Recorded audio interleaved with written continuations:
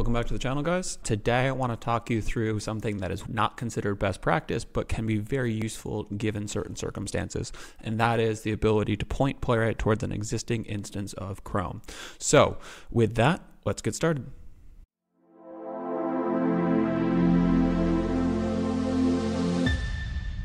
Why would you ever want to point Playwright at an existing instance of Chrome? The main time that it is helpful is when you have a very long end-to-end test and you want to tweak a method or a function over and over again, and it's just easier to point it back towards an existing instance of Chrome, and you don't have to launch a brand new instance of Chromium. I want to be very clear that this is not technically supported. This is a hack workaround solution that I found on the internet that we have used successfully. I also would love feedback from the community on whether or not there's a better way of doing this. That's the goal. I'm going to show you it and we're going to go from there. But to point Playwright towards an existing instance of Chrome, it's actually fairly simple. You go to your terminal, you basically run this command on a Mac.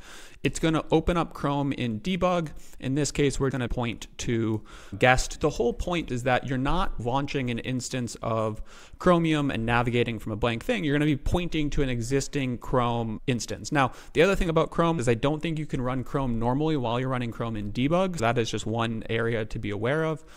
At this point, we're going to look at our code. It's going to be slightly different. We're going to be launching the browser using Connect over CDP. And this 922 is, I believe, Chrome's debug port. And then we run the test like you would normally run the test. The main difference is that it's going to point to this instance, right? So what this is going to look at is it's going to find the text canary release, and it's going to expect the next page has connecting to Playwright to Chrome, which is, I believe, going to fail because it's not actually going to do that. And we can go ahead and run that test right there.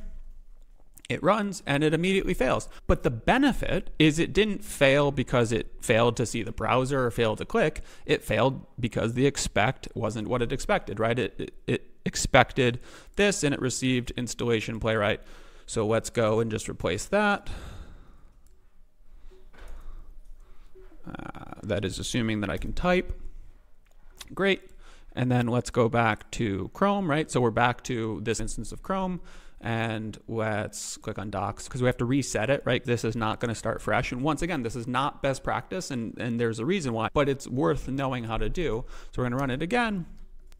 It's going to run and it passed, right? And it used an existing instance of Chrome. Not supported formally by any means. There is some great stuff on the blogs about it.